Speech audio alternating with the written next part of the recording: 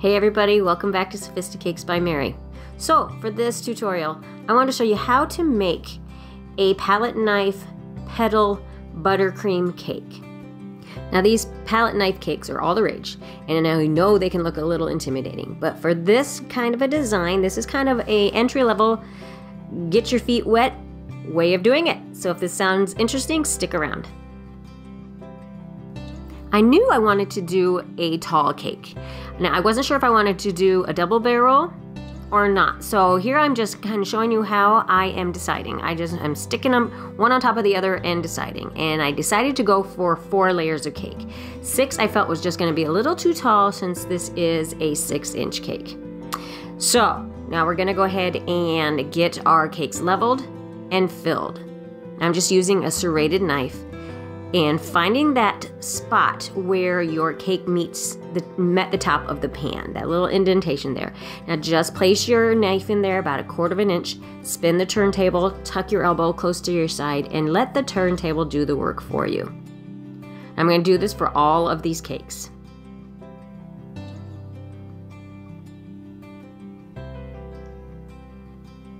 And now we have them all leveled. I put a little ganache on the board just to get it to stick to my display plate and so I can get the cake to stick onto the board as well. So there's some ganache underneath it and on top of it. And I place my first layer of cake down and I'm using the same ganache to fill it.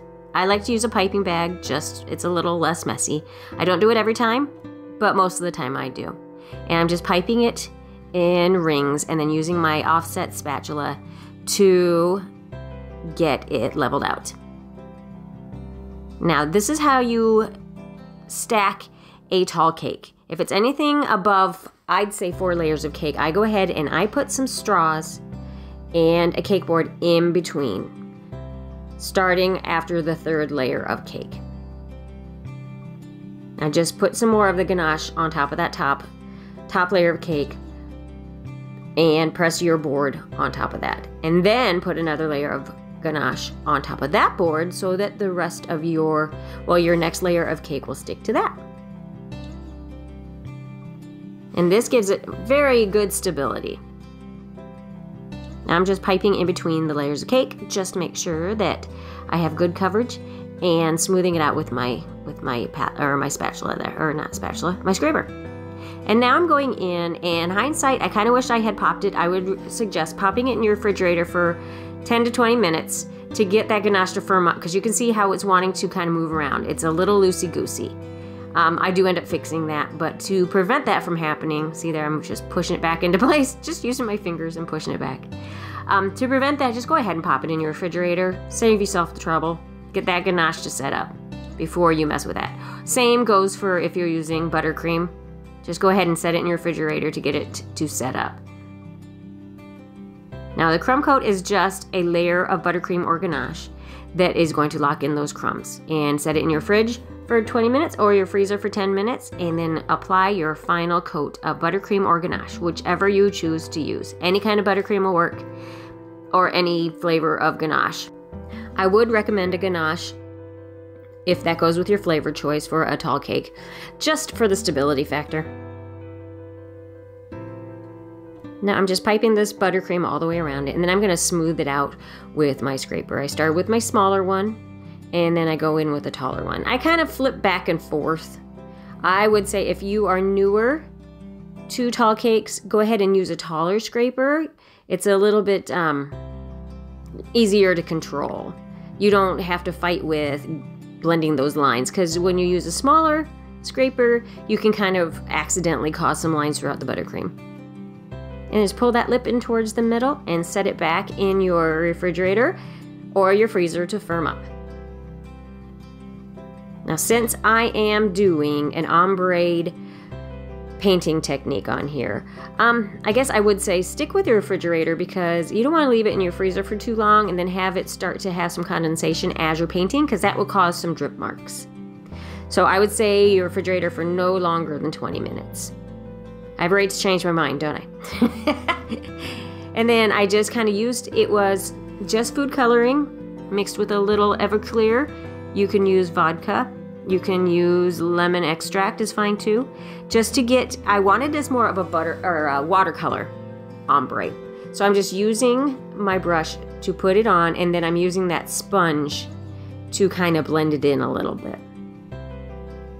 You can make this as dark as you want. I wanted it more of a soft watercolor ombre.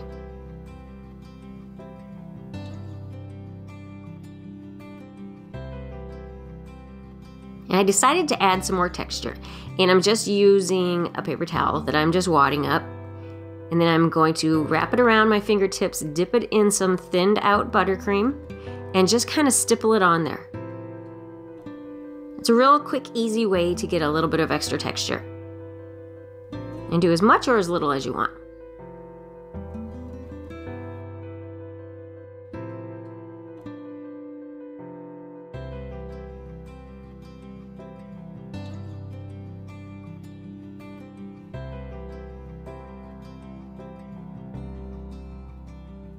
Now this is where I am mixing my color for the petals that I'm going to use the palette knife to apply. And I'm just using more of a pointed palette knife. You don't have to. If you use a regular offset spatula, you can, because this is actually a spatula, this is not a palette knife. If you want to use a regular offset spatula, you're just going to get wider petals. Now I just kind of scrape it on. It's hard to, I'm going to need to do a video where I show that a little closer. I put some buttercream on the spatula, and then I kind of wipe the edges off so that most of it is towards the middle. And just try to do this in one fluid motion if you can. You just place your palette knife down and pull up. It's really very simple. And do these sporadically wherever you feel looks appropriate. You could create a design where they're more of kind of a cascading technique if you want to also. I just decided to go with this time. And I'm just using some dragées right where the petals meet, or at the base of the petals. You could do more petals if you wanted to make it look more like a flower. This is kind of more of an abstract version of it. And to get those on there, I'm just sticking my finger in some water, or dipping it in water and then dipping it in the dragées and then transferring them on that way. This is where I'm going to put my flower in. I'm using a straw with a little buttercream inside it because I wanted it to hold it up, which I found didn't really work. So in a minute here, right there, I'm just adding a little more buttercream underneath it to prop it up. And then I'm sticking the rest of the flowers into that straw also. And then the ones that are hanging down, I had put some buttercream on the side of the cake to get those to stick also. So nothing is actually sticking in the cake. And those have some buttercream behind them also. I just cut, these are silk flowers, and I just kind of cut up some of the blooms off. I think they're actually cherry blossoms. And the bigger one is more of a peony style. And I'm using a leaf tip. Not a leaf tip, I'm sorry, a rose tip. And I'm holding it with the fat end up. And I'm just adding these extra little dollops of buttercream, again, for some more texture. You can omit that if you want. I just kind of like the look of it. I thought it was a little too simple, and I wanted to add a little extra. And of course, we need to go in with our edible gold leaf. I think that takes every cake up a notch. And I'm just using a small fluffy brush and just patting it on. The cake was still a little damp, so it was holding the gold leaf to it just fine. If it's not sticking, then just brush on a little water, and that will do the trick. And my hands are clean, I promise. And then I put some on the other side towards the bottom just for cohesiveness and to bring the design together.